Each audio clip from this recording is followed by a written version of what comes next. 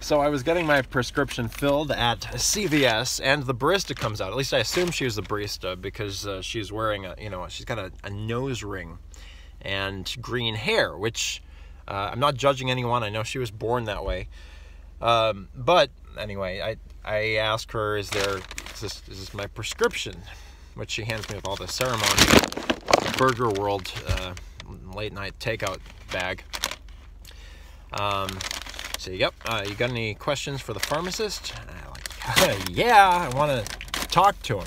She says, oh, I'm the pharmacist. And they don't understand people who wear nose rings.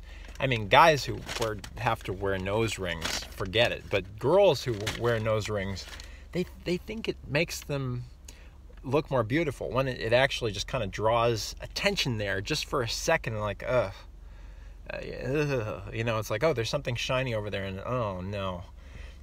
Some of them don't stop. They'll just pile the nose rings on because they're like, well, gee, if one nose ring makes me get that many eyes, and 50 of them, well, and until they look like Bebop and Rocksteady from the Ninja Turtles. Anyway, so she says, well, I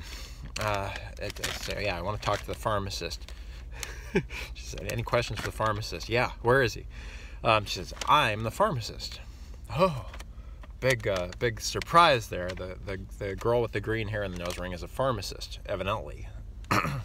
So, not instilling me with a lot of confidence in the whole decorum and discipline that you're supposed to go through to become even a pharmacist. Anyway, imagine if you had a surgeon who had green hair and a nose ring. I'm sure they're out there. Maybe you're feeling something moving, rumbling around in there after major surgery. Oh, dropped something. Stud from my nose ring. Stud. Anyway. So I just got this filled at CVS, and the punk barista with the nose ring behind the counter says, I'm the pharmacist.